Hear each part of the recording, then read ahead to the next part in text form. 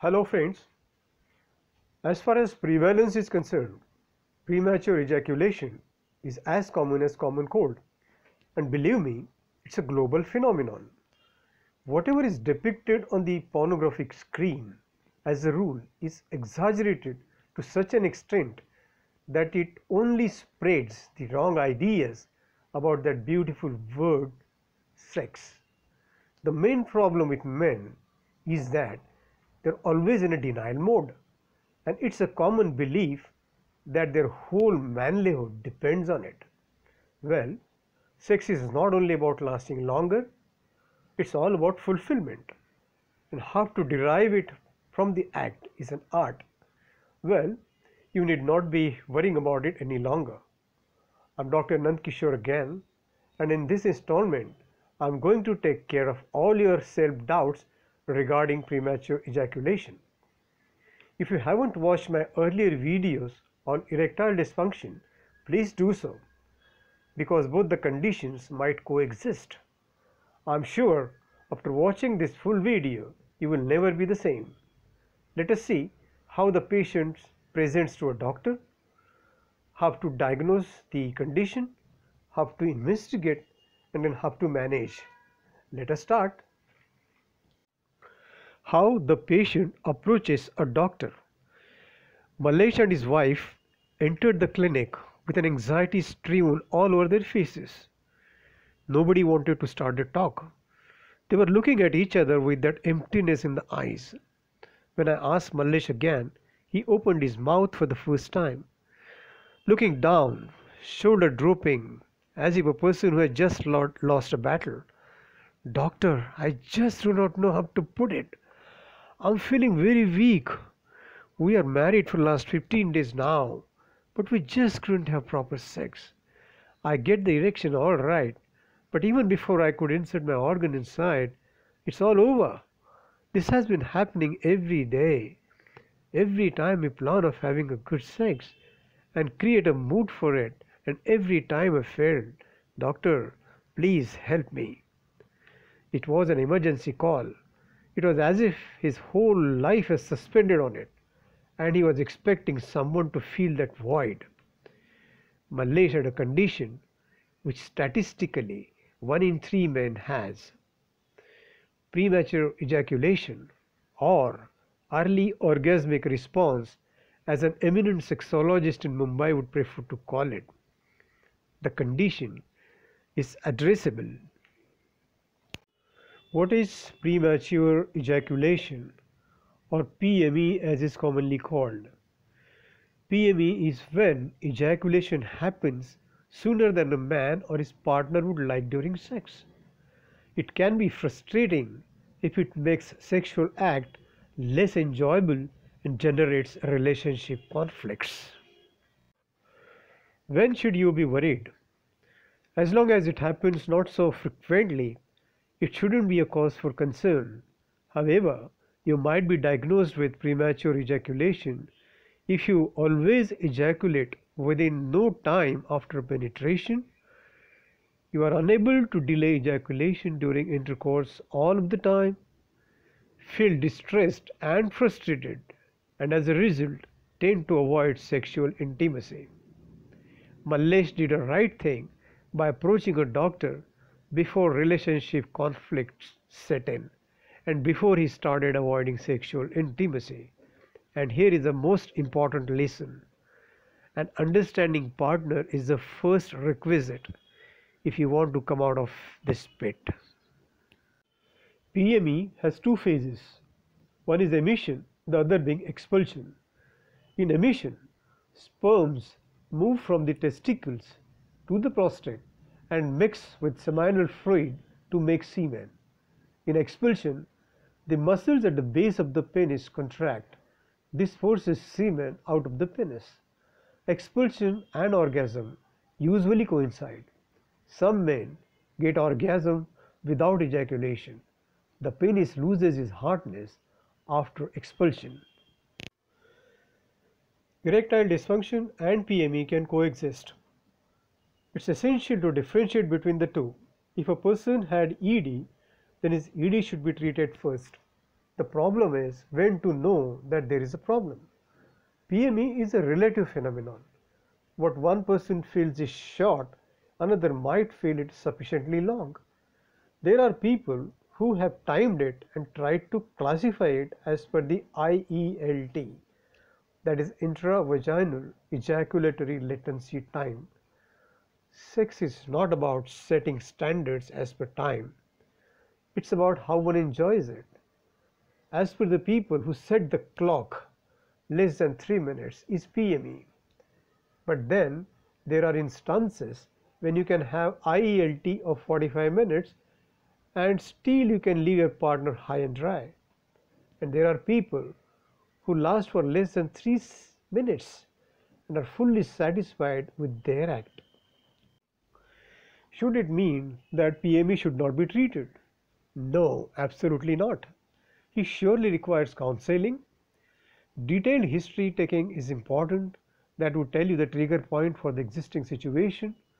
One should find out how his feelings are affecting his overall psyche.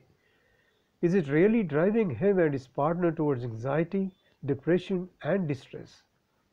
It can be frustrating if it makes sex less enjoyable and impacts relationships. Merely counseling these couples together can solve the problems for both of them. How to diagnose PME? You need to ask him some direct questions and expect in turn real answers. Your whole diagnosis depends on it. The doctor needs to imbibe in him sufficient confidence to get the real answers.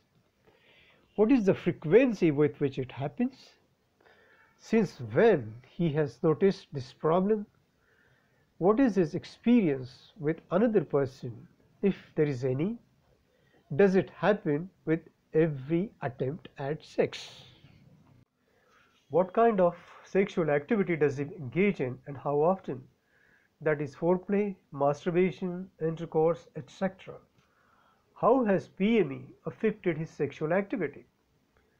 How is his personal relationship with his partner?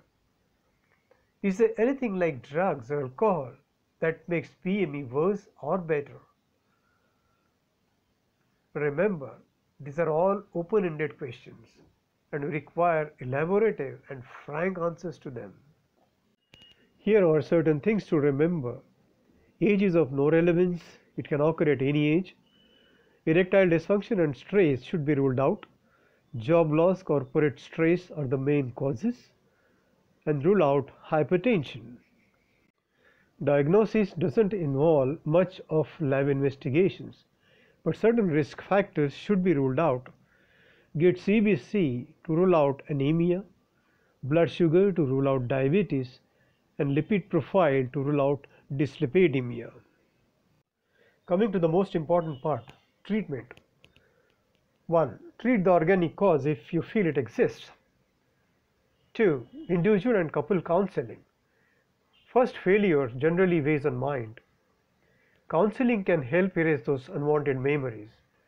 The most compelling part of the couple counseling is to stress the importance of knowing the erogenous zones of the partner, importance of foreplay, and importance of having sensuous talks. Gradually, leading and pacing, a counselor would be able to guide the couple properly to reach their goal. It requires patience. Number 3 is cognitive behavioral therapy. CBT is a talking therapy that can help you manage your problems by changing the way you think and behave. It is most commonly used to treat anxiety and depression, but can be useful to tackle the performance anxiety. 4th is start and stop and squeeze technique, generally with women in top position.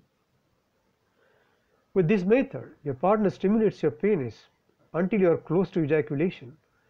When you are close, your partner stops and firmly squeezes your penis so your excitement partly goes away. The goal for you is to find out that exact point from where you could return and then continue the activity. Then you can better control and delay climax on your own with practice. These are the methods suggested by Masters and Johnson in 1970s. The present-day therapists hardly use that method. 5th is pelvic floor exercises, commonly called as Kegel's exercises.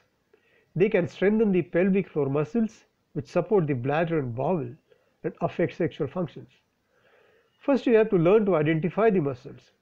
If you practice stopping and restarting urinary flow during urination, you can easily identify and then practice their contractions and relaxations. Apart from this, one can also use numbing creams and sprays, xylocaine jelly or cream, not of much use. They take away the sensations and the natural enjoyment. And lastly, the condoms. Idea is to reduce the sensations. Coming to the drugs. Drugs are always to be used as supportive to psychological counseling. Antidepressants. A side effect of certain antidepressants is delayed orgasm.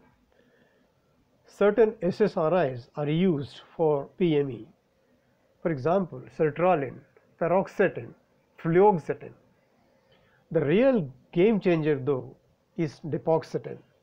In fact, it's the first drug of choice to delay ejaculation. And the beauty is it has a propensity to act on emergency basis, meaning thereby that it can be given just before the sexual act to prolong ejaculatory response. It is generally used in combination with PDE5 inhibitors, as both the conditions PME and ED seemingly coexist many a times. Then you have analgesics, like tramadol has a side effect of delaying ejaculation. Certain alpha blockers like silodosin, tamsulosin, generally given for prostate enlargement, they can help delaying ejaculation. PDE5 inhibitors, drugs used for erectile dysfunction like sildenafil, tadalafil and vardenafil can delay ejaculation. To summarize, premature ejaculation is not a disease, it's a state of mind. Every man has to go through it, generally in the initial stage of his sexual life. Those who are in denial are apparently lying. During this period, they require an assurance that nothing much is wrong with them. To get that confidence back, they require psychological counseling along with a little help from SSRIs. I know men who, without much help from drugs, eventually found the answers to their problem, and then they were laughing at themselves, wondering as to how they found themselves in that situation. It's like a car driving. It seems difficult when you are learning to drive. Without much ado, you become an expert in it after some time.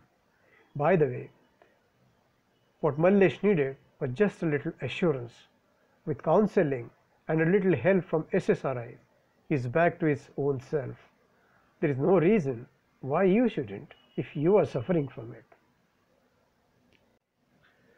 If you have any questions for me, put them in the comment box. I will make it a point to answer them.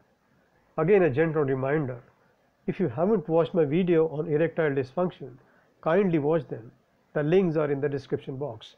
If you like the video, give me a thumbs up and share it. In case you haven't yet subscribed to my channel, please do it. Thank you.